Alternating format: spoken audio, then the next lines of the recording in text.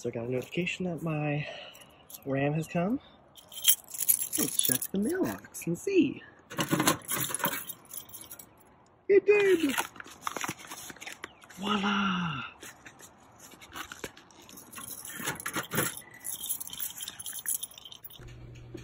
Such a small package for the RAM. So tiny.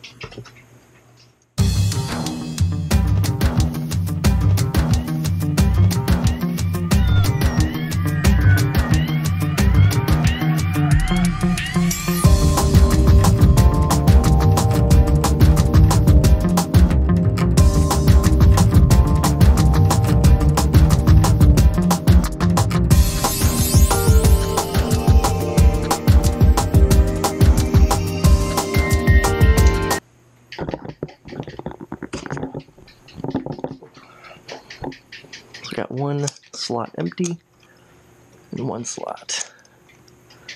We can pull this out, or at least try.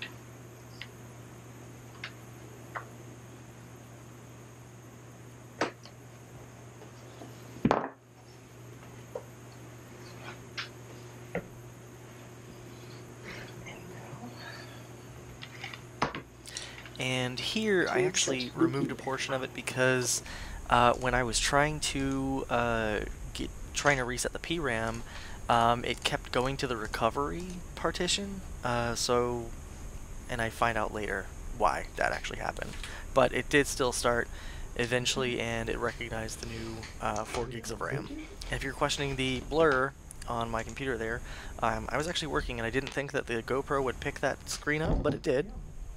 And here I just show that it has the 4 gigs of memory showing here. So yeah.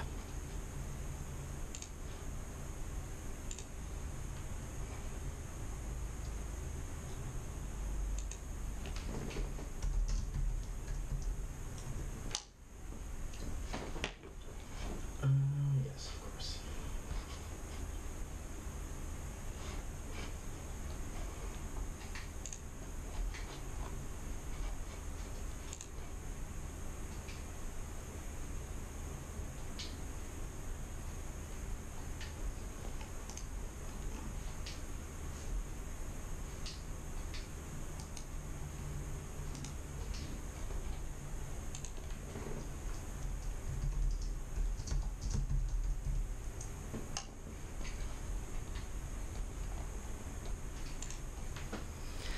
And right here what I'm doing is I'm going to the Apple website where it gives you the link to the Mac App Store to actually download El Capitan, and I find out that I can't download it because it keeps saying that my password is wrong.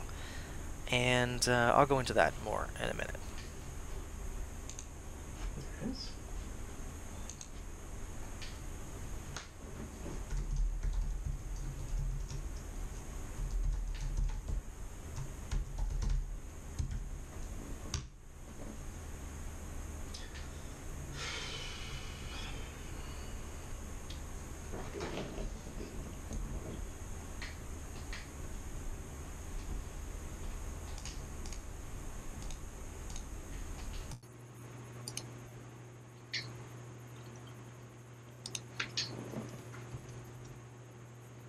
Oops.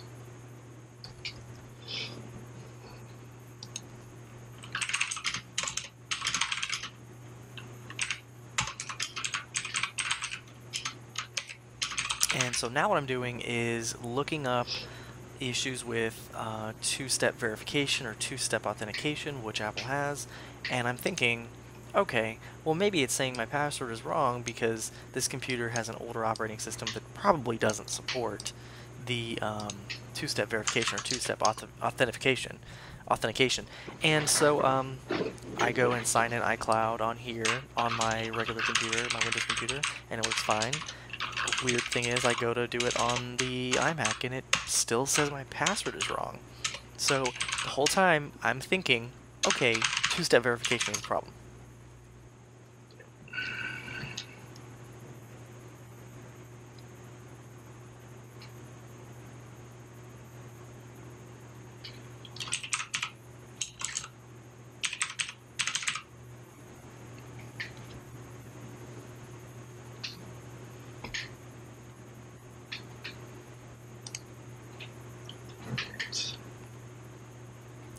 So at this point, you can probably tell I'm getting a little frustrated. I'm actually in my account information, and I'm looking to see if I can turn off the two-step verification or authentication or whatever, and it is not allowing me to. I guess at this point they don't let you do that, so you could say I'm visibly pretty upset trying to figure this whole thing out. So yeah, so I believe at this point I'm going to contact Apple Chat, and that was a fun mess.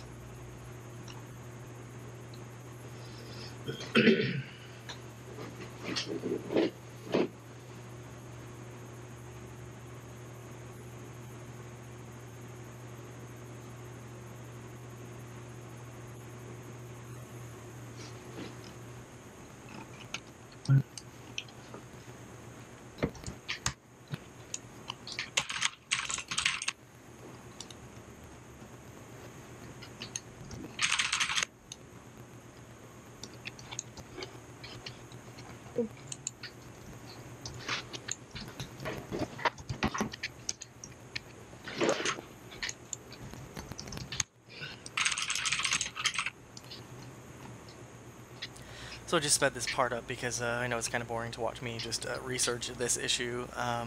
You know, I went in and found out you can get a one-time code from just going into your settings on your iPhone. So I was thinking, okay, maybe that's the problem, maybe that's what I need to do. And then I found out that for devices that don't have the two-factor authentication, you can just add the number to the end of the password, and that'll work just the same. So right now what I'm doing is pulling up my computer because I'm thinking, okay, this is a pain in the butt. Maybe I'll have better luck just downloading it from my regular laptop. And of course I go in here, and the way that Mojave works, it does not allow you to do that. So when you go to download something from the Mac App Store like this, it brings up the software update for the computer. It's for this computer, so I was not able to even download it.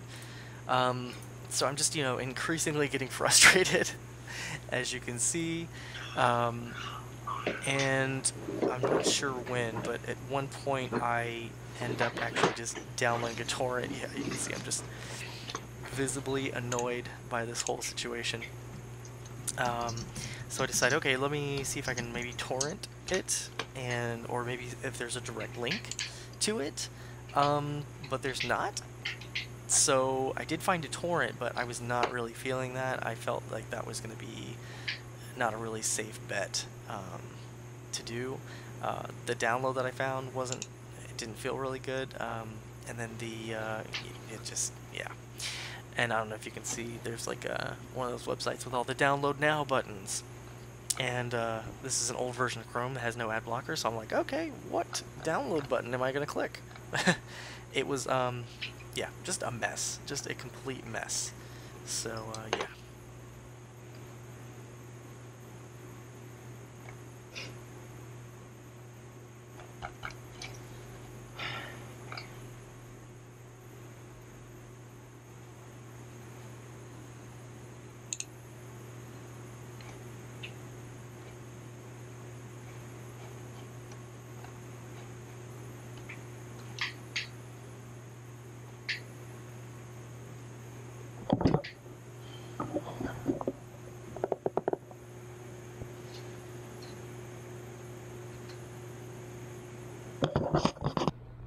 And after talking to Apple support for probably about an hour, I finally got it to download. It wasn't an issue with two-factor authentication, which I thought. It's this keyboard.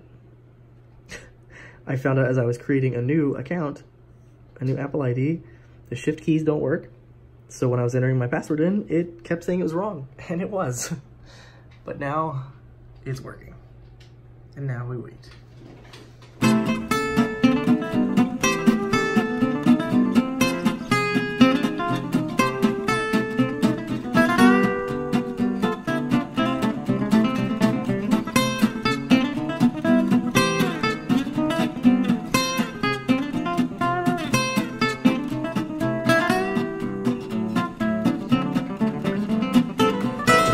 We're up to our desktop now.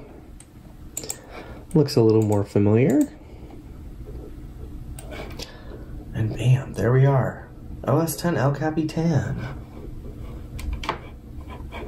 Now things should run a lot better. Or at least we should have better luck here. So here's the dock. Flattened. It forgot my Wi-Fi information apparently. Which that's fine, I'll get that done. Let me see.